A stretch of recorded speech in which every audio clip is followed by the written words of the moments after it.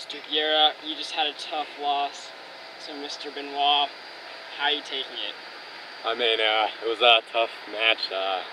We both played very well. I think I could have played a little bit better in the third set. I was missing too many balls, and but I mean, he played well, so yeah. Zachary from the ATF News. What do you think Mr. Benoit did well today? Well, the first set, like you said, I think earlier, he was a little bit shaky, not hitting his balls in, and I think second set, third set, he started being a little more consistent, making me move around a little bit more, and I think I fell apart and didn't play as well. Yeah, you won the first set 6-1, which was domination.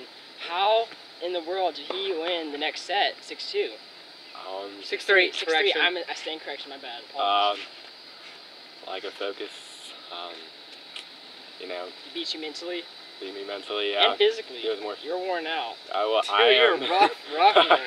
I am. I'm worn out. Yeah.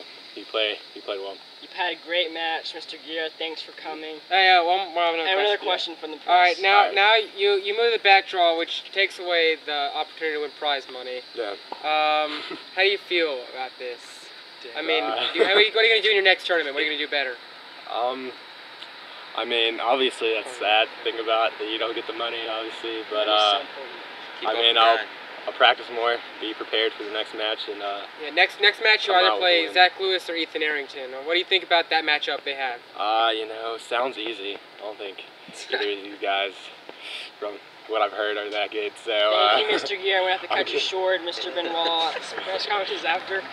Thank you for coming. Had a great match, and we'll see.